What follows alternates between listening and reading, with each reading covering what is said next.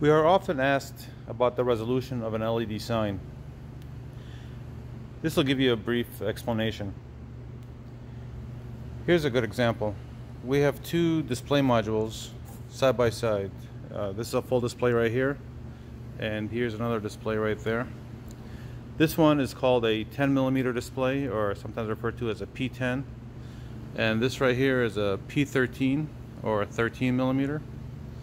What that refers to is the spacing between each pixel. Each one of these is a pixel. This is considered an SMD pixel. Each one of these pixels has the capability of producing 281 trillion colors. This is an SMD module. Here, this is called the DIP module. This one you actually see the three dots, the RGB, red, green, and blue.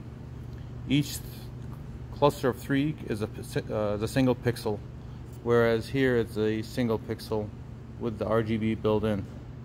Now, as to the resolution, 10mm refers to the distance between each one of these pixels. From the center point of this pixel to the center point of this pixel is 10mm. In comparison with a 13mm, for example, the center point from this red pixel to this red pixel is 13mm. So that's 3mm farther apart in comparison to a 10mm. So if you had a 16mm, the resolution would be a little less because the pixels would be a little farther apart, or a 20mm, they'll be even farther apart, and so on and so forth.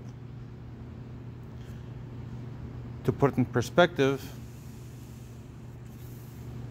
this 10mm display has 32 by 32 pattern for each module, whereas a 13mm pixel has 24 by 24 area.